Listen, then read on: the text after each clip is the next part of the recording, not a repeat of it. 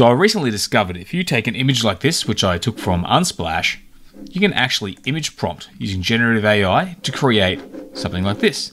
But it's actually not as straightforward as you might think. If I delete this layer and I simply hit Control A to select everything, and I will zoom out a little bit. If I go to Generative Fill, I type in something like a detailed artist sketch, find strokes, hit generate, we get something completely different. It's actually not a straight up image prompt. But if I go back and delete this layer, but this time, if I go to my quick mask and I grab my color here and I go about 50% gray and I use my paint bucket to fill, I get a semi-transparent selection. I hit the quick mask button again, or Q, to exit.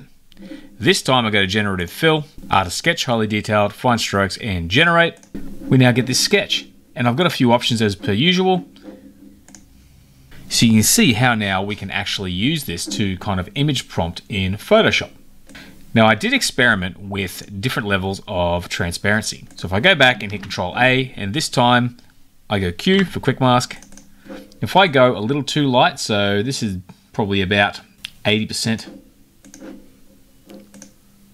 and I try again, it does very little with that image.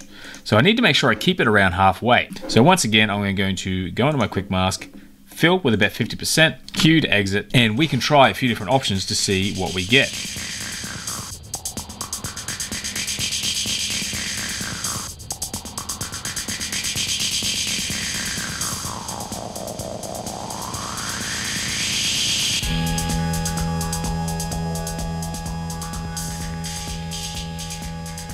Now you'll notice with the carved in wood there are some limitations. It doesn't look like it's actually carved in wood. So it does tend to follow the image very closely, almost a little too closely.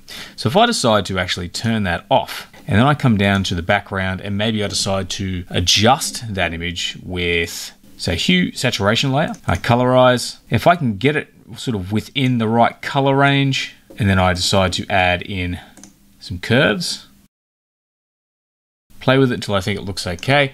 So now we've kind of got that wood color, because it seems to be okay with adding styles, but not necessarily completely reshaping the image altogether. So some basic changes to that layer. I come back, and this time what I'll do, again, I go to my Q for quick mask.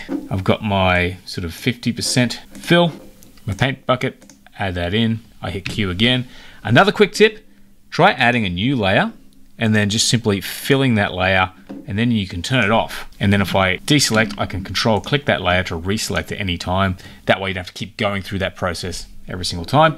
But now I've got that set up, I go to Generative Fill, I put carved in wood, generate, and now the image actually does appear to be carved in wood. So you kind of got a few bits there. I can make adjustments until I find something I like. So that's not quite exactly what we get out of it, so it does have its limitations, but it is worth having a play with to see what you can come up with. So I'm going to showcase a few simple things I was able to make happen using Generative Fill.